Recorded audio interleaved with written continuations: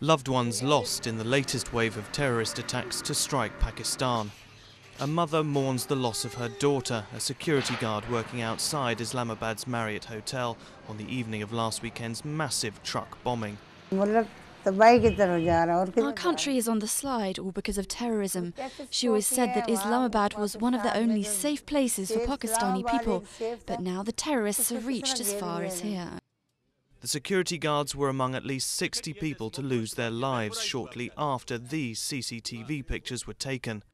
While the hotel owner has vowed to rebuild, he knows his staff are irreplaceable.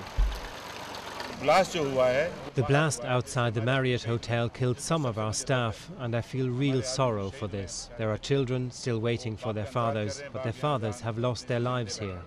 The attack has increased pressure on Pakistan's government to crack down on Al-Qaeda and Taliban militants in the tribal regions to the north.